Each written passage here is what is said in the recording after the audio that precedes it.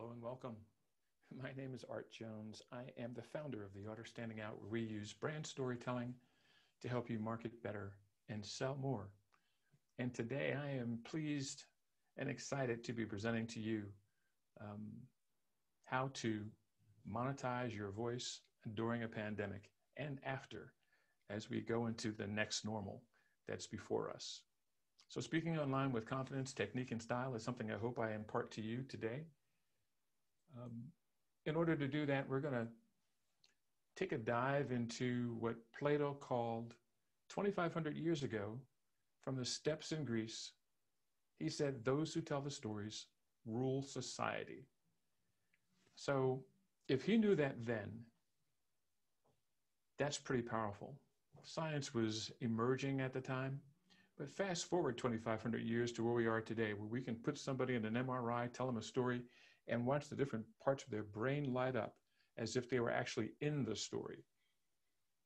We can put people in a room, draw blood from them, tell them a compelling story, draw blood after they've heard the story, and we could tell that during the time they were listening to the story, that certain hormones were elicited into their bloodstream.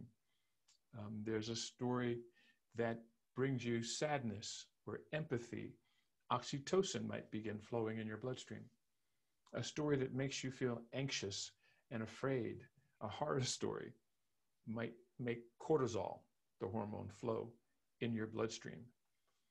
Those two hormones and the stories that elicit them are effectively changing the biology in we as humans.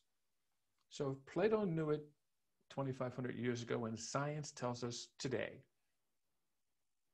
that those who tell the stories rule the world. Why aren't you yet using story and helping your business grow? Well, that's what we're here to do today, to help you maybe better appreciate the power of story, to help you in your personal and professional brand and the business that you support reach more customers and grow. But this is a sales conversation. This is a conversation about selling in general and story in particular. So let's do a quick survey. I want to do a little quiz. So get your little pens or pads or iPad or mobile device out, or just that really powerful memory you have. I will give you 5 different types of salesperson. And I want you to think of your style, or think of the style of someone you admire that sells, that you know is very successful, and match up with one of these 5. And then we'll give you the answer that the data says who is the most successful. So here we go. The first example is the relationship builder. This is somebody that builds a strong customer relationship, generous in giving time to help others, and gets along with everyone. Relationship builder. The next type is a problem solver. Reliably responds to internal and external stakeholders, ensures that all problems are solved in a timely way, very detail-oriented. Problem solver. This is number 3. The hard worker, always willing to go the extra mile, doesn't give up easily, does not give up easily, self-motivated, interested in feedback and development, the hard worker. So far we have the relationship builder, the problem solver, the hard worker, and now we go to number 4, the lone wolf. Follows own instincts, self-assured, and difficult for a sales executive or a sales manager to control. That's the lone wolf. And then lastly is the challenger. The challenger always has a different view of the world, understands the customer's business, loves to debate, and pushes the customer. So there we have it. We have the 5, the challenger, the lone wolf, the hard worker, the problem solver, the relationship builder. Now take a minute, reflect on those 5, think which one reflects your style, or think of which one reflects the style of somebody you admire that is successful, growing their business through sales. And let's take a second, and we'll be right back after you've given some thought to what the answer to your question is. And time's up. So, how many people are relationship builders? That's always a highly sought after type, because relationship builders build their strength on the old saying in sales: you have to be known, liked, and trusted. Who's more known, liked, and trusted than the relationship builder? So what I'm going to give you is a percentage of high performers that fall into each of these 5 categories. So relationship builder represents 7% of the high performers surveyed. And there were 683 people surveyed. The survey was conducted by the Sales Executive Council of Skills and Diagnostics. 7% of the high performers were relationship builders. That's surprising, right? What about next? How many problem solvers in the room? Problem solvers represent 12% of high performers. Then following that, 17% of the high performers are hard workers. So if you take those in total, we're really looking at maybe 36%, a third of the population of salespeople surveyed are at the bottom of the tier. The relationship builder, the problem solver, the hard worker. Where does that leave us? The people that drive most success through the sales effort. The lone wolf, the person that follows their own instincts, the person that's self-assured and difficult to control. Is that somebody you want on your team?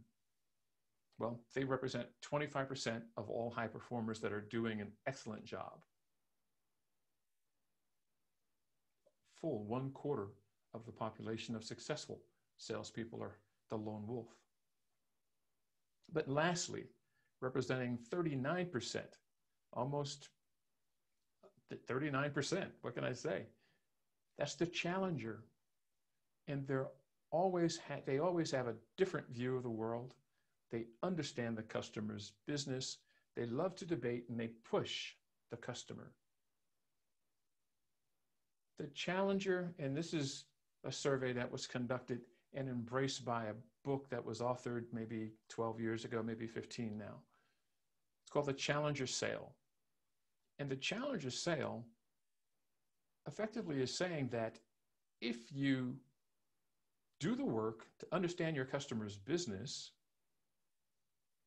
and you have the confidence that you know that customer's business so well, and the technology that you offer and the problems you solve, that you effectively go into the customer's office and say, I know you're trying to solve the problem by doing this, this, and that, but have you considered doing X, Y, and Z? That's what I believe, and that's what's worked for me and the customers that I serve. That's the challenger.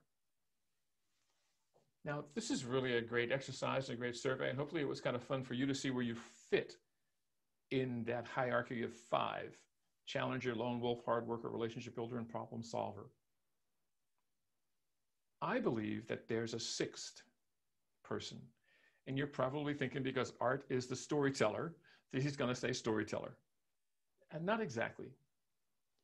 I think it's the person that does all 5 of these things well. And that person is simply a committed leader. Someone who's committed to representing the products or company that they have built or the company they work for. And they do the work.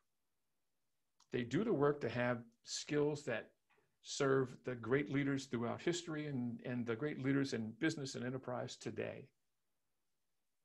The first and most important thing that I believe leaders have is integrity. Integrity, that's character.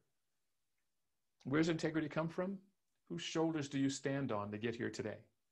Was it your college roommates, your grandparents, your mom, your dad, your brother, your sister, your Girl Scout leader Who imparted wisdom to you that you carry today that forms the lane that you stay in? So when we see you, you don't waver. That's what integrity is. That we have confidence that you're always going to present in the same way, that you're going to never do those things, but always do these things. That's what leaders have, is integrity. And I think if you're the challenger sometimes, the lone wolf occasionally, the hard worker always, the relationship builder because you do believe in being known, liked, and trusted, and a problem solver, and you incorporate all of these elements into the brand called you. And when we see you walking into our office, we think of that is what makes you who you are. And we label that as the brand called you, and we give you all the integrity that comes with that. That's not enough, though. Just having integrity is not enough. That's who you are and why you do what you do. Emotional intelligence is next. And emotional intelligence means that you're self-aware and you know where your integrity comes from. But emotional intelligence is an outward exercise as well, and it's empathy for all intents and purposes. And it's when you look at the audience of the people in the businesses that you serve, when you commit to doing the work to know them almost as well as they know themselves, to know their narrative, to know what they celebrate, to know what keeps them awake at 2 o'clock in the morning, then you are using your emotional intelligence, your highly tuned, well-nurtured sense of emotional intelligence, and you're connecting with the people that you're serving. You're understanding what pains them, what keeps them awake at 2 o'clock in the morning, where their gains are when they pop the champagne and throw a party to celebrate. In order to do that, you have to define them first, so you know where to find them, so you could essentially have a conversation with them and say, you know, I think I want to sell product to you, and here's what I bring to you that adds value. What do you think? And I built this product because I understand from my research and conversations that at 2 a.m. occasionally you'll wake up kind of pulling your hair out saying, how do I fix this problem? Because all of my ideal customers and the businesses that I serve have the same problem. Is that right? So you're not just in your bubble thinking of what the implication is about the people that you serve. You want to know explicitly what challenges them. And the only way to find out what explicitly challenges them is to go talk to them. And this is a bit of what I like to call design thinking, or human-centered design thinking, or you can call it just simply being customer-centric. In other words, you don't do anything in your business without really engaging the people you're doing it for, your customers, to validate that this product that I've designed, it's orange and it does these things. And they say, well, great, that thing that it does is amazing, but orange, I hate orange. And when you survey all of your customers, none of them like orange. Well, you're back to the drawing board. Maybe it's purple, that the color is that they want. And as a business owner, you do what your customers want. So let's take this next step, is where we go from having integrity, nurturing our sense of emotional intelligence. The next thing a great leaders have is being a strong communicator. And this is where we go back to what Plato said. Those who tell the stories rule society. And here's what I believe. Story selling is not simply storytelling. Because if it was that, I mean, humans are wired for story. This is what we do. We think, we dream, we process problems and solve problems by putting them in story equations. We talk to our friend and say, let me tell you a true story. This happened and I've got to figure out what I've got to do. Let me tell you the story. And then you and your friend problem solve around the story that you've articulated. Great leaders are strong communicators. They believe what Plato believed.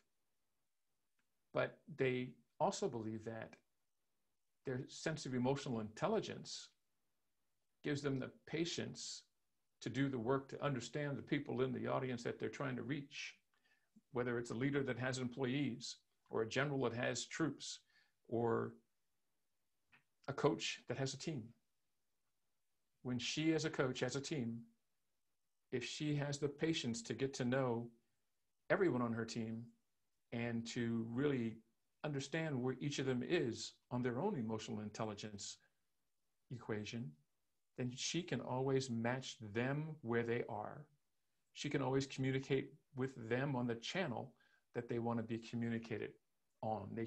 She can communicate using the words that she knows will resonate with them. But most importantly, she, the coach, is prepared to listen more than she speaks. And really what that means is that she's made a commitment to doing the work, to genuinely understand what is going on with the people that I'm in service to. Because a coach is in service to the team. And in order to get the team to accomplish more, the coach must know them well, to push the buttons that need to be pushed, to get them to jump higher, run faster, do whatever the team mission is. Integrity. A highly tuned and nurtured emotional intelligence enables you to be a strong communicator, because when you've done the work to know who you serve, when you've done the work to know their narrative almost as well as you know your own, when you've done the work to know what keeps them awake at 2 o'clock in the morning, then you know what's in their business that you need to solve. And when you know those things, when you communicate to them your product story, you're communicating a story that is like music to their ears, because finally, someone knows where my pain is. Someone's speaking to me as if they know exactly what I'm struggling with. I'm going to go celebrate. Here's a story that happened to me once upon a time. I worked for years in large enterprise technology sales. And when I was somewhere mid-career, I'd gone from selling $5,000 things where I sold feature, function, benefit, and I knew how to objection handle. And it was rewarding work. I had learned some skills. I'd learned the first skill was effective listening. And in my early career, I thought effective listening was simply leaning in and paying attention to what the person was saying. But as I moved from $5,000 purchase price for a product to a $500,000 piece of software that required $500,000 worth of professional services to install and make work over the course of 18 months, I was selling something the customer really couldn't see. It was intangible. I was selling an idea. I mean, you don't back a truck up to a loading dock to deliver software. You build it, and it lives inside of a computer, so you really never see it. It just does what you say it's going to do. When I got to that level, I realized that effective listening was really knowing what questions to ask. Let me say that again. When I got to the point where I was selling the intangible thing, the way a coach sells the idea that I can help you resolve your problems, it's intangible. In order to convey that, you have to know what questions to ask and let the person solve their own problem. And that's what I had begun doing. And there was a healthcare company in Las Vegas. I was working with a company in San Diego, and I had a lot of fun traveling from California to Vegas to work with this client who doesn't like going to Vegas. And I think over the course of 6 visits, which is a fairly short sales cycle, a lot of interesting things happen. Selling technology, I always traveled with a systems engineer, the person that would twiddle the bits and make them all work, and was there to keep me honest for all intents and purposes. But here's how the story goes. We fly into Vegas and get to McLaren, and we go to the account, and we're greeted by a team led by the executive, who's the decision maker, economic buyer. And he shepherds us into a conference room, and we sit and we talk.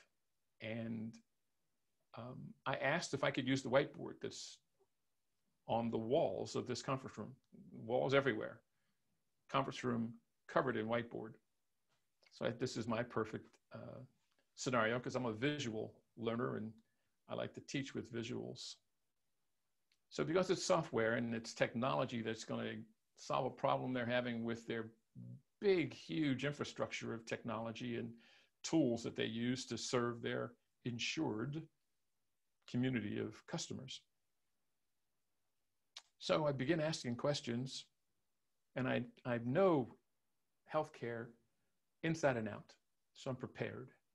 So I asked some really thought-provoking questions of them, and they tell me some things about what they're trying to do and where the challenges are and what technology they have, and I'm drawing all of this stuff on the whiteboard as we go. And after about 90 minutes, they've got a hard stop, and I say, okay, thanks for inviting us in.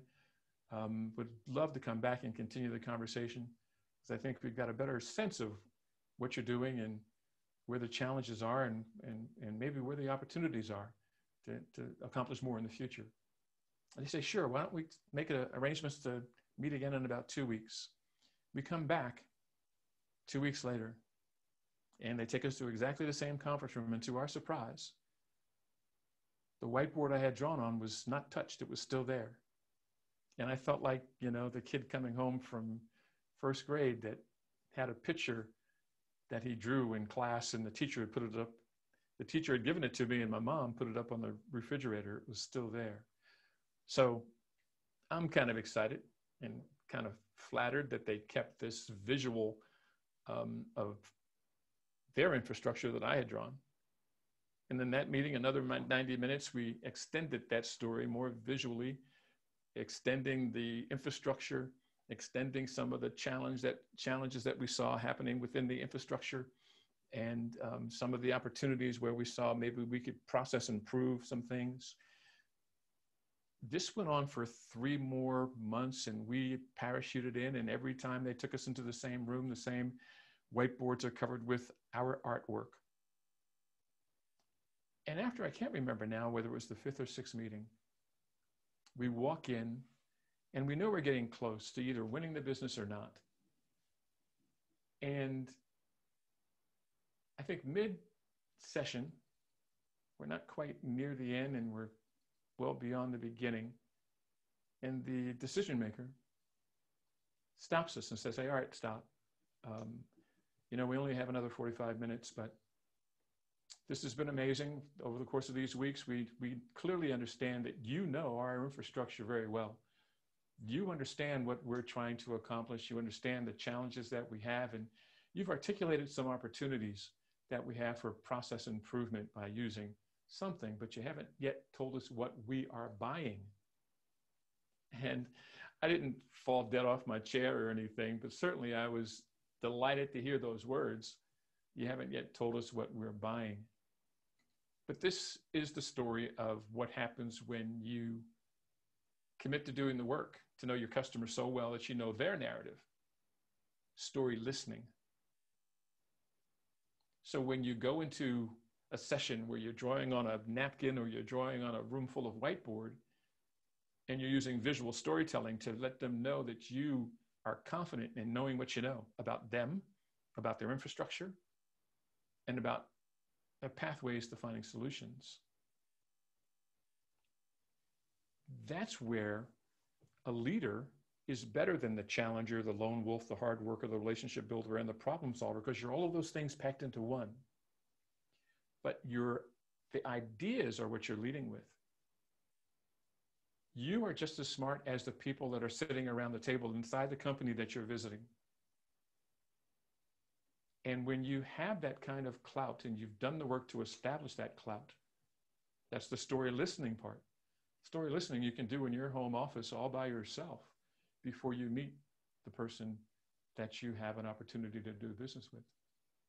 Then when you meet them, the stories that you do tell resonate with them because you know what stories to tell.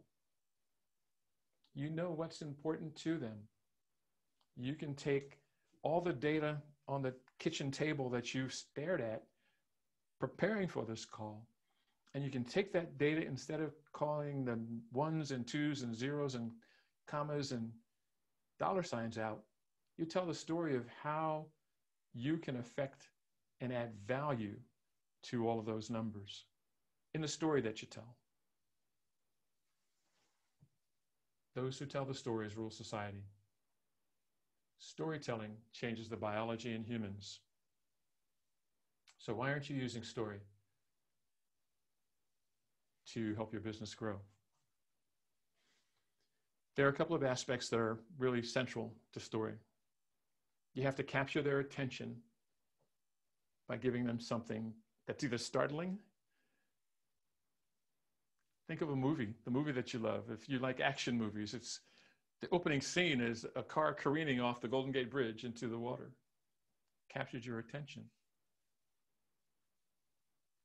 Oftentimes, we only have 9 seconds to capture the attention of the audience that we're trying to serve.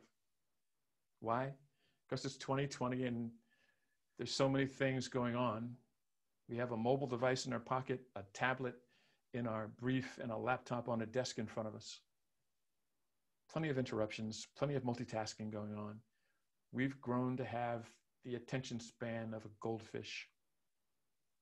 100 years ago, when we were an agrarian society, we were growing stuff on the farm.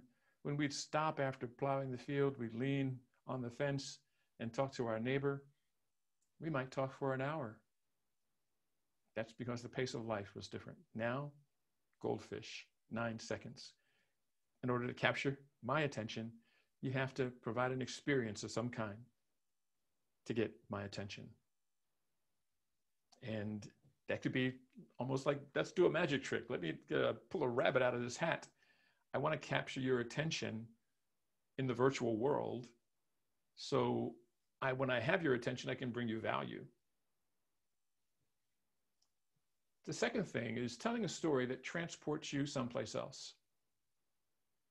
I hope that when I told the story about that deal where the customer eventually asked me what they were buying from me, transported you to Vegas and to that conference room that was covered in whiteboards, and you can almost see the imagery of the technology, graphical representation of computers and networks and software things, painted with felt tip marker on the wall, growing with every visit that I made, every landing of an airplane from LAX to McLaren and Rental Car Drive to that tall building of this large healthcare company supporting tens of thousands of people that they wanted to do better and be more efficient.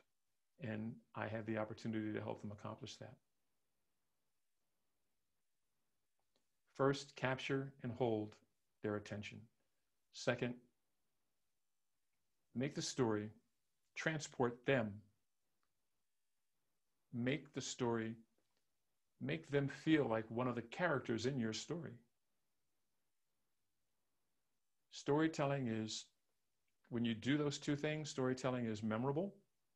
Because it's memorable, it's repeatable.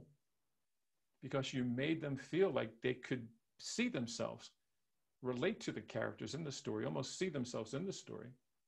It's highly relatable. That's when they lean in.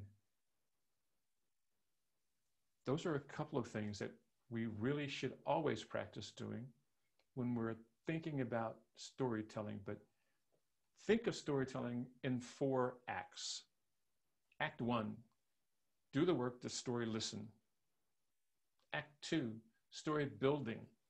Story building means, sure, you can sit at your kitchen table or in your office or your den and conceive of how I take all this data and turn it into a story that's going to be compelling and thought-provoking for the people that I'm trying to reach. That building process shouldn't be done in a bubble, because if you just build it in the bubble, you're only reaching the implied answer, the one that's implied by what you happen to know about those people you're trying to reach. If you take that story and you go and you call one on the phone or you meet one for coffee somewhere, maybe after COVID you meet them for coffee, and you say, look, you're my ideal customer. We've been doing business together for quite a long time. You're kind of one of my insiders that I bring some of these questions to, and I've got another one. New products coming out. And here's the way I want to present it to the world of my ideal customers who are just like you. So here's what it says. Here's the messaging. Tell me what you think. You're getting feedback in the building process to assure that the words and the cadence and the story that you're relating makes them feel like they're part of that story. And if you're talking to one of your customers that already has gone through this exercise with you in past product launches, do it again and do it often. Make the building process assure that you get explicit information that the story that you've crafted or built is going to resonate with your ideal customers because you talked to one or two or a dozen. Story listening, then story building. Then comes the storytelling.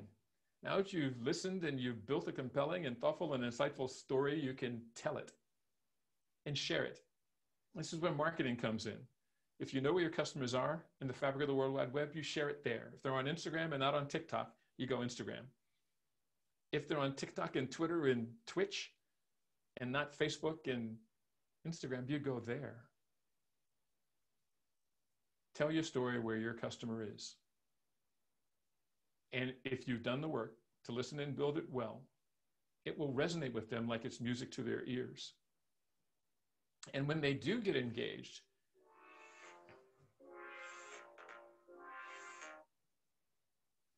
and they do text you, I just asked somebody to text me that phone call. When they do get engaged and they do respond to the content that you produced and the story that you've told, and voila, now it's time for story selling. Now you get to tell them the myriad of stories that you've crafted and built that you use in the appropriate situation. I like to think of it as I enjoy archery and always have from the time I was a child, making my own bows and arrows to today. I've got these expensive rigs that I just shoot at targets. It's relaxing, the zen of archery. Well, the quiver is where the arrows rest, either on the ground or on my back, or on my waist, depending on how I'm feeling and what kind of target I'm shooting at. I might have a dozen arrows in my quiver. And it's a metaphor, that quiver and those arrows, for your stories. Because you don't have just one story. You have an origin story, a founding story, a customer story, that's their story, a product story of how the product solves the problem the customer has, and then the evolution story, the evolution of your product, the evolution of you, the founder in the business, the evolution of the customer who changes every time a pandemic hits, every time unemployment goes up or down. It affects your customer, they evolve. So there's a ton of stories out there that you have to listen for so you can build the stories that become the arrows in your quiver that you can tell. When the customer says, it's really been a tough year. I know you've got a product launch coming out, but I'm still paying for the last product that I bought from you 2 years ago. How is this one going to help me differently than the one that I currently have? And you think about that question and you think about who's asking it and what you know about them and their particular business. And you reach in your quiver and you pull out that story that's tailor-made to answer that question for them. That's what story selling is. You can't do story selling without first listening, building, and telling. And that process is probably 70% listening, because if you don't listen well, you can't build well. You'll build something that's going to be like a house of cards. It's make you feel good. Your mom and your wife might like it, or your son and your husband might like it, but your customers not so much. Why? Because you never engaged with them during the building of that story. So, Plato said it, those who tell the stories rule society. Science tells us today that a thoughtful, insightful, and compelling story, well told, can change the biology in the person that you're telling it to. So shouldn't you be using story in your business?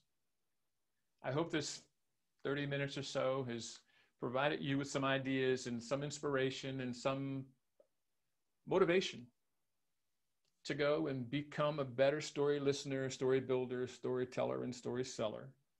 There's more where this came from. Certainly we can drill down into the granularity of it all. Be a leader first and nurture your emotional intelligence. Know your own narrative so you know where your integrity and character spring from, whose shoulders you stand upon today to get here. And when you've done the work to listen well, be a good communicator. And that will help you succeed in life and in business. So once again, my name is Art Jones. I am the founder of The Art of Standing Out, where we use narrative storytelling to help you market better and sell more. Thanks for tuning in. Thanks for listening. And good luck out there.